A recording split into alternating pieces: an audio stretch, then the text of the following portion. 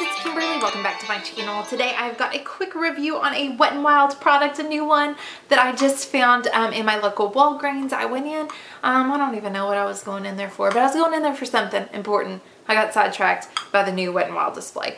And this is called the Wet n Wild Coloricon Blush and Glow Trio. Looks like this. And there were 3 different shades of this. The one that I picked up is in Sunset Junction. And I don't know if you guys can recall, last year they came out with a product that was kind of similar to this. It was like a bronzer and a blush, and it was like the blush looked like a palm tree kind of embedded in the bronzer, which was practically impossible to get into without totally getting into the bronzer too. Anyways, it was kind of weird. But this one is separated out into 3 distinctly different shades and products, which I really appreciate. And I picked up kind of the lightest one.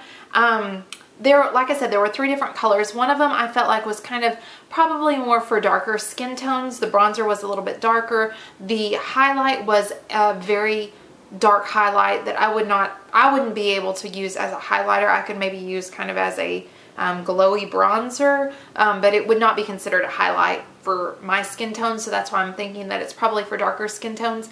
And then it came with like a peachy pink blush that was kind of dark. And then the medium tone one had a bronzer that was very similar to this color, if not the exact same.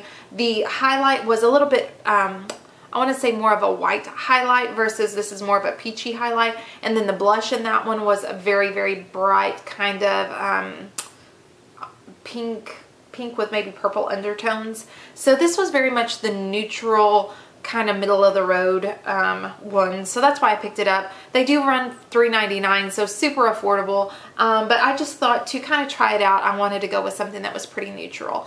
So I have this on today actually, and I just took the bronzer on a big fluffy brush and tapped off the excess and just blushed or bronzed my face up in my usual places. Then I went in with my blush brush and took a little bit of a dot or 2 of the blush and then blushed my cheeks with that. And then I also went into the highlight with my e.l.f. tapered brush and just dusted that on the high points of my cheeks. So that's how I'm wearing that today.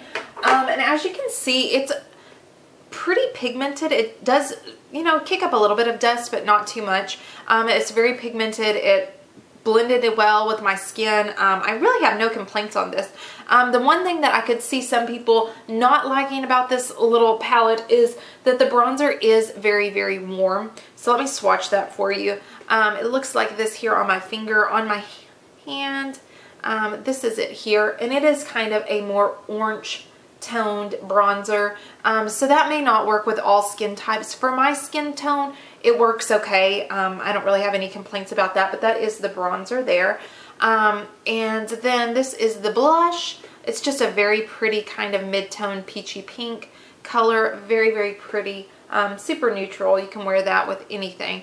And then the highlight is a super pretty kind of peachy highlight. So that is the 3 there, the bronzer, the blush, and the highlight.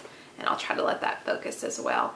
But overall, I'm really pleased with this. I think that for $3.99, this is definitely something that I can put into my travel bag and have all that I need in one little compact. I'm not going to be upset if it gets broken. It's super inexpensive, so easy to replace.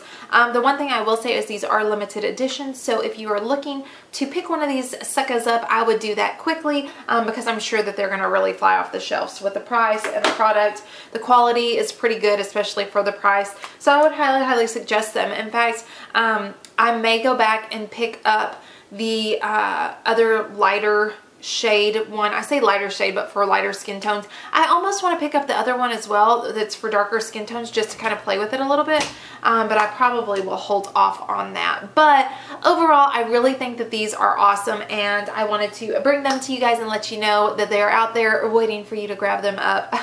So yeah, if you found this review useful, helpful, whatever, please don't forget to give me a thumbs up, and don't forget to subscribe if you haven't already, and if you have, thank you so much. I really appreciate it. And yeah, I guess I will see you guys in my next video. Please have a wonderful, fabulous, blessed day, and we will see you soon. Bye!